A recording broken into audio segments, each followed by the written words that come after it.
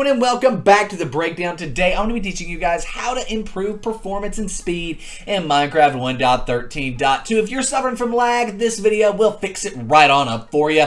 But first off, a message from our sponsor, which is Game Servers. Go to the first link down below, the breakdown.xyz/MC server to get an awesome 24-hour DDoS protected Minecraft server for just $1 per month. We absolutely love Game Servers and use them ourselves. Again, that is the first link down below, the breakdown.xyz/MC server. Nevertheless, let's go ahead and jump on into this video. So first and foremost, this video is going to be using Optifine. Right now, we have an in-depth tutorial link down below on how to install Optifine. It walks you through every single thing that you need to know. It takes care of everything. So go check out this tutorial, get Optifine installed, and then come back to this video. Once you're here, let's go ahead and open up Minecraft. So we are in game for the rest of this video. We don't even have to worry about doing anything else except in Minecraft. Everything we're going to be doing is right in here. And as you can see, we are in 1.13.2. And if we go ahead and click on options and then go into video settings, we can definitely see that Optifine is installed. Now, from this point, I'm going to be assuming that you basically have a horrible computer, a computer that can't even run anything when it comes to Minecraft. I would recommend doing all the settings exactly as I'm going to do them. And then if you want to turn your render distance up, or you want to update your graphics and turn them from fast to fancy or whatever, you can do that and test and see how it affects your performance. But if you start with the most optimized settings ever, you're not going to have any issues, right? You know it's going to work, and then from there you can tweak it. So let's go ahead and get this done. First and foremost, we'll just start in the top left with graphics up here. We want to turn those to fast. Render distance, turn that all the way down to tiny. This is most likely the only thing I would recommend really changing once we're done with this. You can maybe update it to, 8 or something like that. I wouldn't recommend doing like insane. But go ahead, turn it all the way down, and then smooth lighting needs to be off. Max frame rate, we're going to leave that at unlimited. If you have like random jerks and stuff, you could limit this down to 60 FPS, but I don't leave it at unlimited so we know how much FPS we're going to be getting. And actually, let's go ahead and see what our baseline FPS is by joining our server here, play.breakdowncraft.com. So we go ahead, launch on in here. I'll be able to hit F3 and see what our settings are in game. So join in, hit F3, and we can see up in the top left that our FPS is currently at 150, 30 FPS, somewhere in there. You see that? It's fluctuating on the high end, 200, on the low end, 73 to 50 FPS, even dropping as low as 20 FPS at some points. So let's go ahead and optimize that. So if we go back to the main menu here, and then go ahead and jump into options and then video settings. Graphics fast, render distance all the way down, and smooth lighting off. Now, for max frame rate, unlimited, smooth lighting level, turn that all the way down to off. View bobbing doesn't affect performance. I personally have it off because I don't like it. If you like it, you can leave it on. GUI scale, in theory, you want to turn the GUI scale to this, which is 1, is what it is on the thing. And it's going to be very, very, very small GUI, and that's going to be the most performance optimized. But I don't know about you, I can't really see that, and this is a video about these settings, so you need to be able to see them, so I'm going to turn them back all the way up. Use VBOs, needs to be on. Brightness, it doesn't matter, doesn't affect performance. Attack indicator also doesn't affect performance, but it's kind of cool to move it around if you want to. Dynamic lights, those need to be off. Dynamic FOV, that needs to be off. Shaders, these definitely need to be off, right? Most likely, if you've just installed Optifine, you won't have any shaders installed, but if you do, turn those off. Then we need to go over here to quality, and when we open that up, minimap levels needs to be turned all the way down. It is going to lag when you turn it all the way down, so don't freak out. There we go. Minimap type, nearest, androscopic filtering off, anti-aliasing off, and then as you can see, everything else on this page needs to be off. Literally, everything. Turn it off. Then click done. Now we can go over to details here, and same thing here. Everything needs to be off, like clouds, cloud height off also, by the way, or it needs to be on fast, right? We can't turn trees off, so we want to make them fast. Rain and snow, though, you can turn off. Sky, you can. Stars, off. Sun and moon, off. Everything else, fog, off. Fog start, doesn't matter. You've turned fog off, but if you turn it down to 0.2, that's going to be the fastest. Dropped items needs to be fast. Entity shadows needs to be off. Vignette needs to be fast. Alternative blocks needs to be off. Swamp colors off, and then bio blend off as well.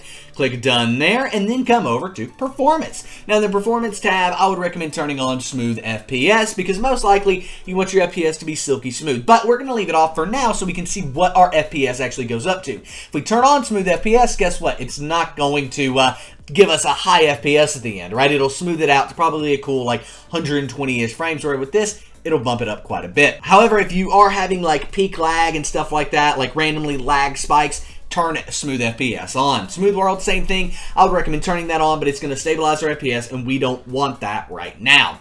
Fast rendering, though, does need to be turned on. Fast math needs to be turned on. Chunk updates needs to be 1. Dynamic updates needs to be on. This one's actually really cool. It's going to load the world around you while you're standing still and load less of the world while you're moving to improve FPS. Render regions needs to be on. Lazy chunk loading needs to be on. And smart animations needs to be on. Once we've done that, go ahead and click done, and then we've got animations here. This one's very easy. Just click all off in the bottom left. See that where it says all off right next to all on? You want to click all off, and everything should turn to off, then click done. Now we need to go into other here, and in here, there's not really much we want to do. We want to make sure show FPS is on, that way you know what the FPS is, and everything else can kind of be left the same. Weather needs to be turned off, but that's only going to affect single player worlds. Same thing for time here. I would recommend doing day only. However, I like nighttime in Minecraft because of mobs and stuff, so yeah, leave that default most likely. Full screen, I would recommend turning full screen off. The smaller Minecraft is on your computer, the less resources it's going to be taking up. I would recommend playing it at like 1280 by 720 at least. You could play it smaller though if you want, and yeah, it's really up to you as far as the size of Minecraft, but know that making Minecraft smaller will improve your performance. Autosave, 3 minutes is what I typically relieve this at, because I can lose 3 minutes of work in Minecraft. What I can't do is lose 30 minutes of work in Minecraft. So I would recommend go ahead and up that to 3 minutes, and then you'll be good there. Screenshot size doesn't matter. What was that? I just like vomited those words out. Screenshot size doesn't matter. Show GL errors, we'll leave that on. Or actually, I'm going to turn this off because I know of a GL error in Minecraft, like Optifine, and it doesn't affect performance. It's just annoying. So I'm going to turn that off. And then we can go ahead and click done here. Now everything is basically set up, except for one thing. We want to go into resource packs here and turn off our texture pack. Now some may say, Nick, you can run a texture pack that actually optimizes Minecraft. It makes it faster.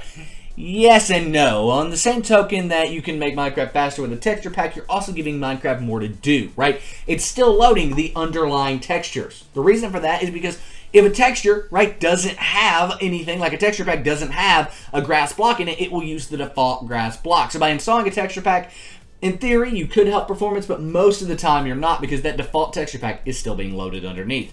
So let's go ahead and click done with no texture pack. It'll reload Minecraft as it takes away our texture pack there. There we go. And now we can click done and click on multiplayer. We're going to log into play.breakdowncraft.com, the awesome, bestest, incredible, I don't even know what those words were, but the best Minecraft 1.13.2 server out there. It's got survival. Skyblock launches in this month, so come play with us. Play.breakdowncraft.com. All the information is in the description down below. Just type it into your ad server here. Type in play.breakdowncraft.com, click done, and then double click on it. Boom, there you go. Let's see what our FPS is up to, though. I'm guessing we will see pretty good improvements here, and we have. Holy crap. We can look up here in the top left and see that we are now standing still, getting 300 FPS on the high end. It was at 400 when we first joined in before I moved, and on the low end we're getting around 200 to 150 FPS. Now let's see when we move around. This will obviously drop it as we load in new chunks and things like that happen, but overall we're seeing a pretty stable FPS even as we move around, which is pretty cool, because that's really when you see like FPS drops and stuff. I should have done that on the front end, moved around some, but I didn't, so oh well. But there we go. As you can see, all is well. There are just I feel like I was just pranked, and okay, we're just going to go back down here now. But our FPS is pretty good there, and I'll call that a win. Everything's silky smooth with absolutely no lag whatsoever. So, yeah, there you guys had it, and look at that. Now we're getting 600 FPS on the high end and 200 on the low end, 700 on the high end, 200 on the low end. I will take that as a win. And 300 on the low end. Yeah, so there we go. I don't think there's any denying that this is optimized, and I guarantee if we were to join into a single player world, we would be hitting the thousands with our FPS. But nevertheless, guys, I hope you enjoyed this video. If you did, please give it a thumbs up, and be sure to post in the comment section down below what your FPS is after you've done the optimization. I would love to see it. I want to see somebody hitting 1,500, 2,000 FPS. I know it can be done. Can you do it? If not, that's fine. 60 FPS. 30 FPS is actually playable in Minecraft.